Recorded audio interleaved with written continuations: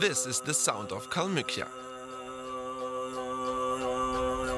Throat singing in the steppe or ritual chanting in the temple. I'm attending a ceremony at the Golden Temple of Elista and getting to know a piece of Asia in Europe.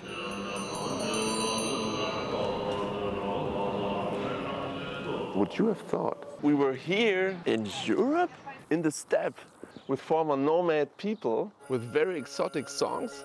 Welcome to Kalmykia. I've made my way to the southeasternmost part of Europe. Kalmykia is an autonomous republic of the Russian Federation, located between the Caucasus and the Caspian Sea. The golden abode of Buddha's Shakyamuni is in the capital Elista. It's the most important Buddhist site in the region. Built in 2005, the temple complex with its pagodas, stupas and prayer wheels is the nation's cultural center. Kalmykia is the only Buddhist region in Europe.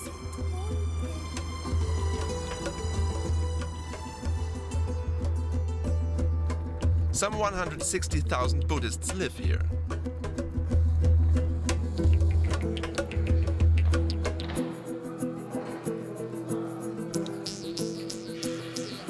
The statue of Buddha is the highest in Europe. It's 9 meters tall.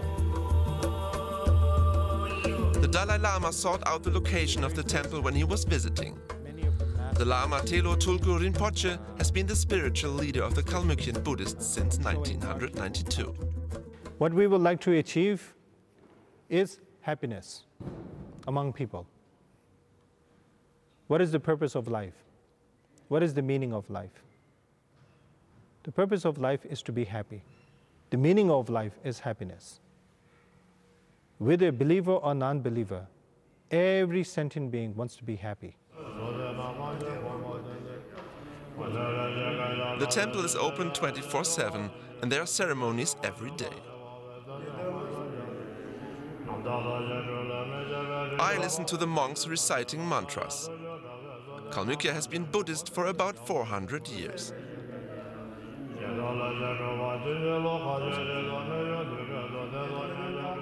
Buddhism is not just a religion, it's a way of life.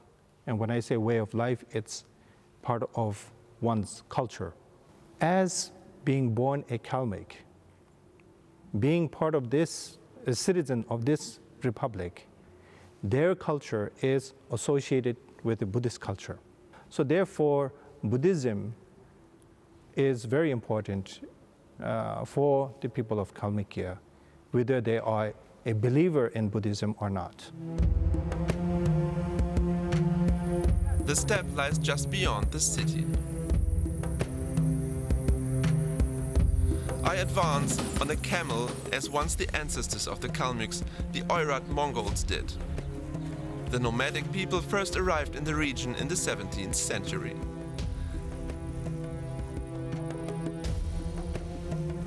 They lived in portable yurts. Actually, it's not as comfortable as it may look like, so I'm really glad that I can get off the camel right now. Most Kalmyk men used to be involved in herding. Erdni is a student who comes from a family of nomads.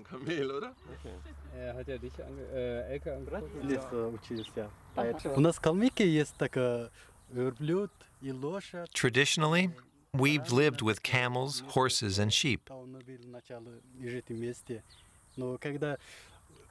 When we move on to the next place with the animals, then we pack our yurts and everything that we have on the camel. It's like a car. Very few Kalmyks live like nomads these days. I'm visiting a small museum village not far from Elista. Gilyana Bachayeva shows me how the nomads used to live. An entire family would live in the portable tents. Cooking and sleeping would both take place here. There was a smoke hole at the top. The Oirats were already Buddhists. There was an altar in every tent. People would bow down to the gods and pray, and they would always make a donation of cookies or candy for the dead in the afterlife, so that they had something to eat.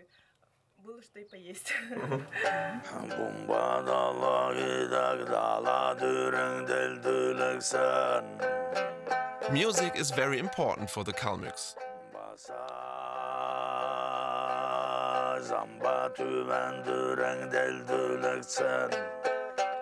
I meet Vladimir Karuyev in the steppe. He's an overtone star in Kalmykia. In overtone singing, the singer uses his or her vocal cords to create more than one tone at the same time.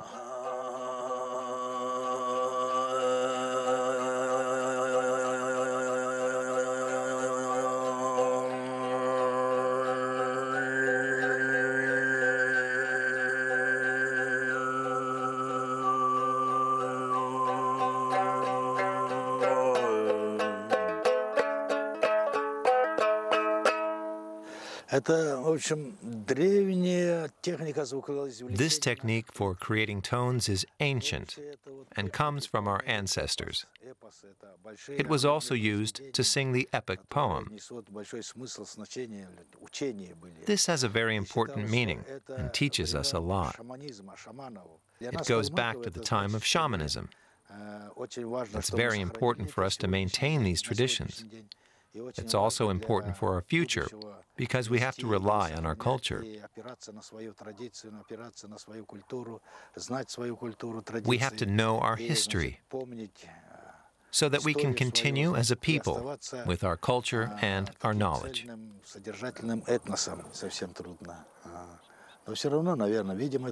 It sounds so exotic and interesting. I, of course, also want to try it out.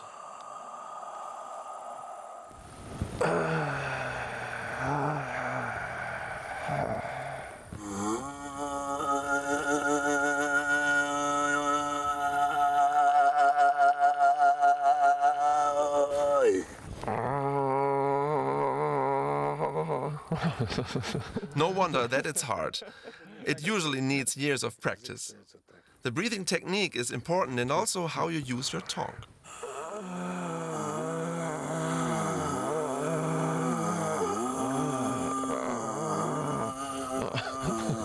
So it's nearly impossible to get a really nice sound like you did, but it does something with you. I don't know what, but it does something with you when you use the whole body to breathe and to make the sound, and it makes something with you, which is nice.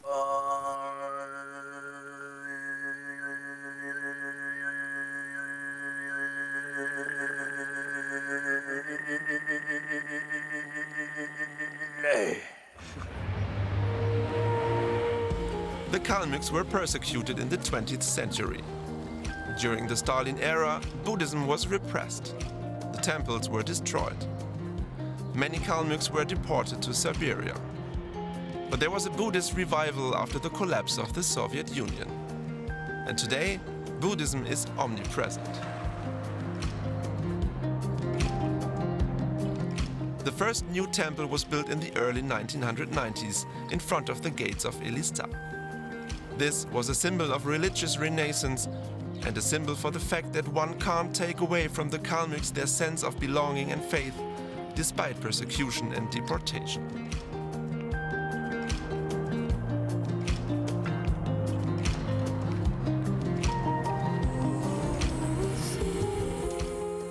They never gave up hope.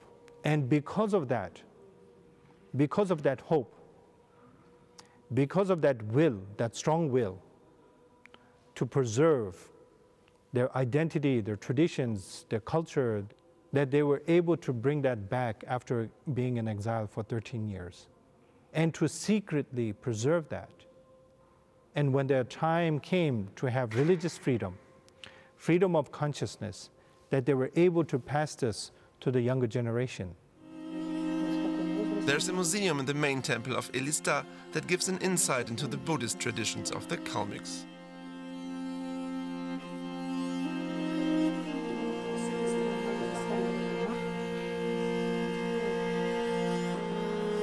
Gailina Aidarova explains to me why the temple complex is so special. It was the Dalai Lama who suggested that there should be statues of the most important teachers of Tibetan Buddhism here. They go by the name of Pandit.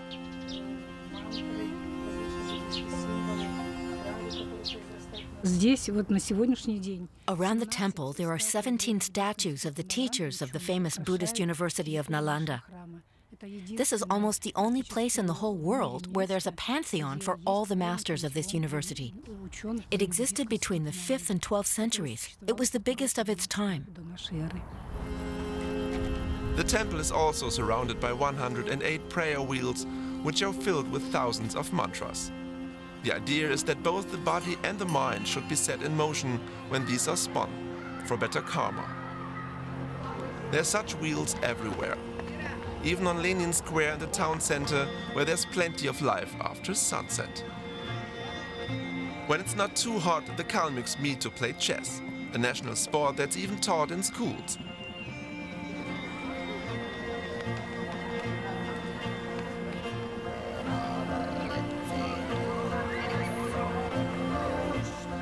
Some 100,000 people live in Elista, a third of the whole population of Kalmykia.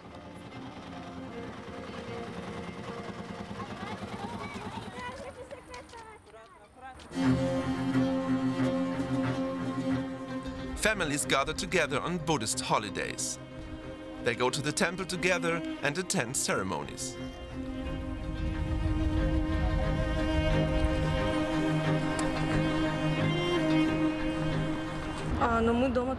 We also pray at home. We have an altar and pray on every holiday, usually every day.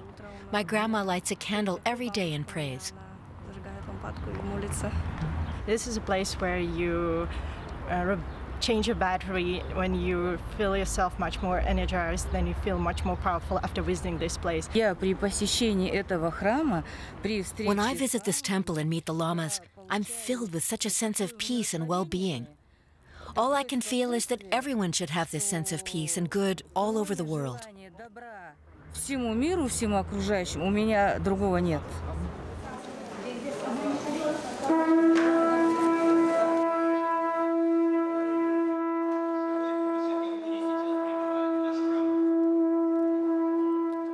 Today is Buddha's birthday. Many monks have traveled from afar to celebrate.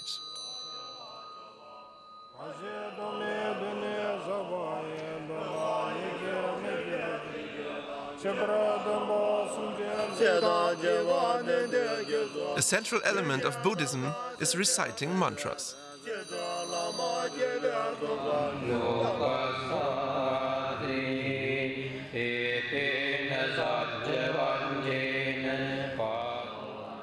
The believers have to bring offerings. This is a sign of wanting good for all people. The temple of Elista was financed entirely through donations.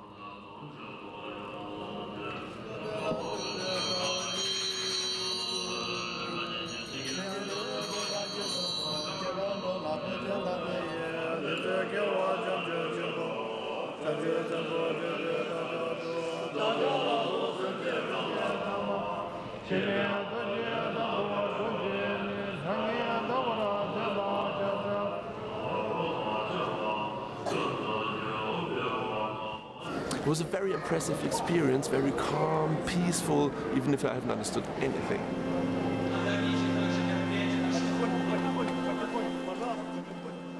After the ceremony, the believers seek the Lama's blessing.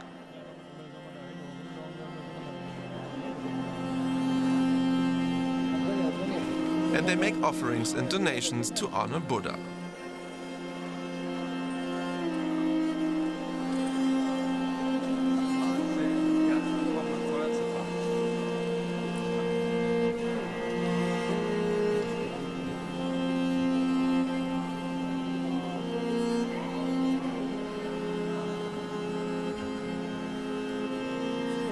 We are a bridge between East and West.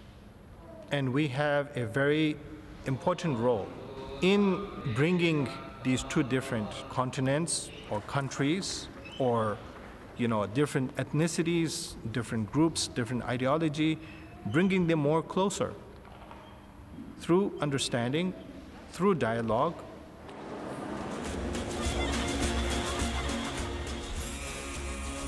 Kalmykia is a piece of Asia in Europe.